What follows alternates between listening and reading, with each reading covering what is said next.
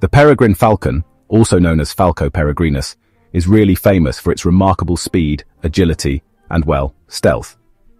Its Latin name actually translates to wandering sickle, which is a nod to the bird's sharply curved wings that allow for those swift, silent dives on prey. Native to Israel and the surrounding regions, the peregrine falcon is even trained by falconers across the Middle East for hunting, and, interestingly enough, it serves as the national bird of the United Arab Emirates. The B-2 bomber's unique flying wing structure, with no tail and a smooth curved form, actually draws directly from the aerodynamic profile of this bird of prey. This design really helps minimize drag and radar signature, which allows the B-2 to slip undetected through hostile airspace. The bomber's radar signature is so reduced that on enemy screens it can appear as little more than a small bird. During the recent Operation Midnight Hammer, 7 B-2s participated in the strike, releasing 14 massive ordnance penetrator bombs on Iranian nuclear sites at Fordo and Natanz. Another facility at Isfahan was targeted by Tomahawk missiles launched from United States submarines. This operation really underscored the bomber's strategic importance and the success of its biomimetic design in modern warfare.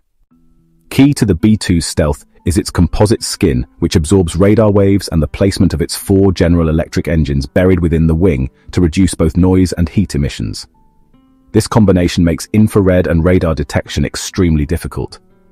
Flying with a smooth, tailless wing actually requires constant millisecond adjustments to maintain stability, much like a falcon's nervous system adjusts instantaneously during high-speed dives and sudden maneuvers. The B-2's impressive unrefueled range of up to 11,000 kilometers allows it to reach targets deep inside enemy territory and return without landing, and with aerial refueling, this range can be more than doubled. This incredible aircraft stands as a powerful example of biomimicry, where human innovation learns and borrows from nature's perfected solutions.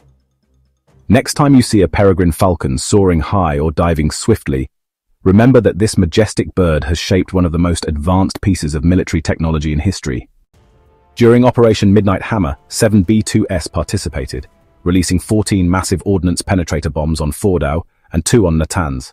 A third facility at Isfahan was hit by Tomahawk missiles launched from US submarines. With just a single glance at the B-2's unusual form, a tailless, flying wing structure with no distinct fuselage, you can really see its avian inspiration. Just as the peregrine falcon dives silently on its prey, the B-2's smooth aerodynamic profile allows it to slip through the sky with, well, minimal drag, enhanced speed, and improved fuel economy. Thanks to biomimicry, that is, the imitation of nature, the B-2 can almost vanish from radar screens.